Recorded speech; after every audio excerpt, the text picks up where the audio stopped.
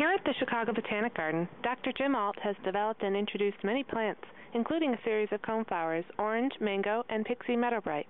Jim works with the plants that are native to the Midwest and are adapted to this environment, so they add new color forms to a primarily native garden. We talked to him about some of the coneflowers he is looking to introduce in the next few years and how he goes about the breeding process. These are 2007 crosses.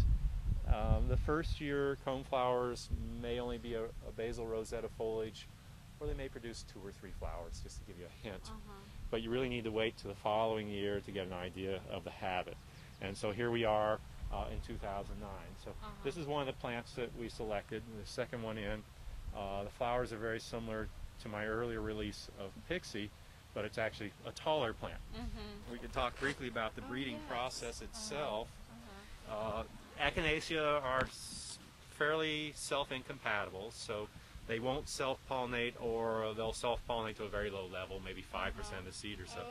But as we can just see here, we've got honeybees, native bees, we'll see various butterflies and skippers. There's a plethora of pollinators on coneflowers.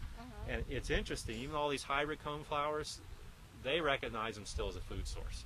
And so we'll see nectar collecting, we'll see pollen collecting, and in fact it's a real challenge breeding on these plants because they steal the pollen away as fast as it's being produced. So what I'll do is bag a flower, and I'll pull a flower or a bag off here. Attempt to.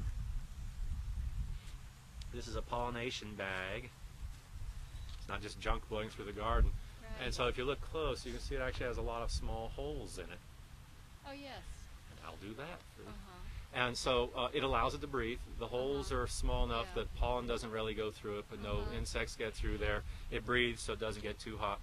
And so we selected a couple of flowers, bagged them. And, so then are those, they've been pollinated? They've been pollinated.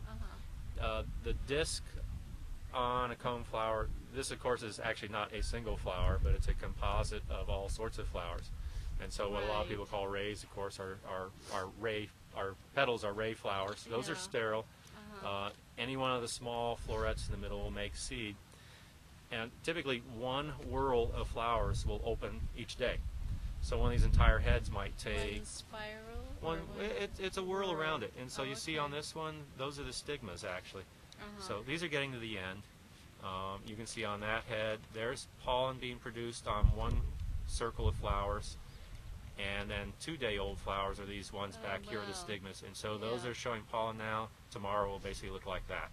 So then you will collect that seed and start it in the greenhouse? Yeah, typically sow it February. We'll stratify the seed for a month or two, give it a cold, moist treatment into the greenhouses.